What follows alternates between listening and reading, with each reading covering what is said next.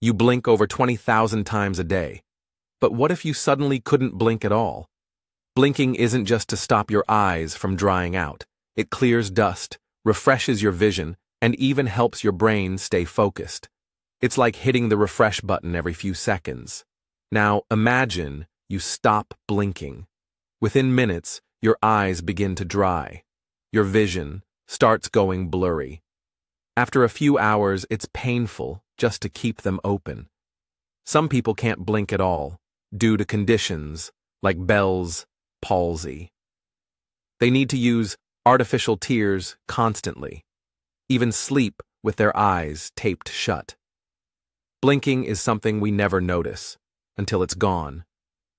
So next time you blink, pause for a second. That tiny movement just saved your vision. 20,000 times a day. Don't take your blinks for granted. Blink and follow for more mind-blowing facts about your amazing body.